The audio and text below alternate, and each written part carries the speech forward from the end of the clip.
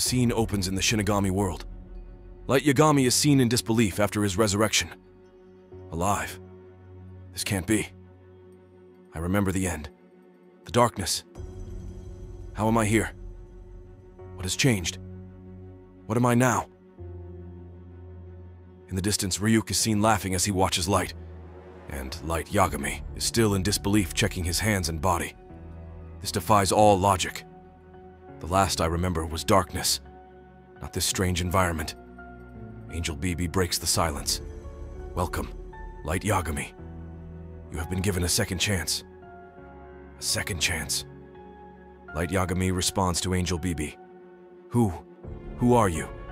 And what authority do you hold over life and death? Human. Your kind is not entitled to the knowledge of my celestial name. Ryuk suddenly appears behind Light, shocking him.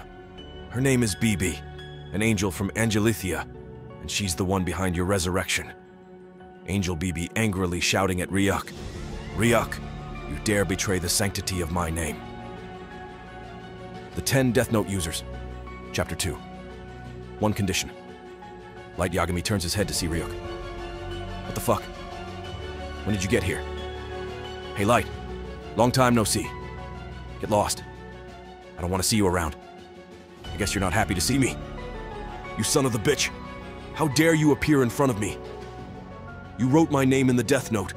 I can imagine that sinister smile on your face as you did it. I didn't want to sit around and watch you rot in jail for the rest of your life. Rot in jail? You underestimate my ability to navigate complex scenarios. There are always alternative paths.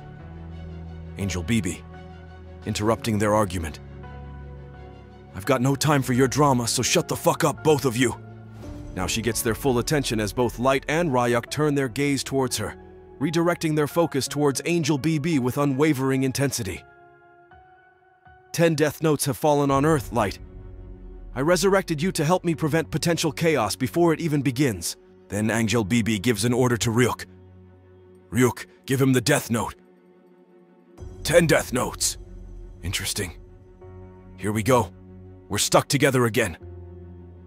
I won't forget what you did, Ryuk. Remember that. As I said, I have the power to bring 2 souls back to life every 1,000 years. I'll go seek out another Shinigami with a Death Note to bring back another user. Wait for my return. I'll be back in no time. Light Yagami thinking to himself, bringing another Death Note user with a different Shinigami isn't in my favor. I need someone loyal, someone I can control. I'll be responsible for bringing him back to life, making him owe me his existence. Light Yagami, interrupting Angel BB before she leaves. Wait a minute.